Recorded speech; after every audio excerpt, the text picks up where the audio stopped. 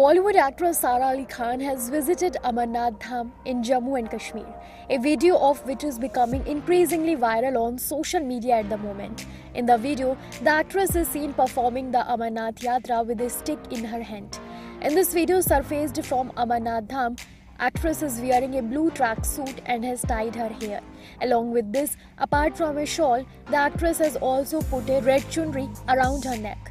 In the video, a huge crowd is seen walking with Sara. Apart from this, some policemen are also walking with them under the protection of the actress.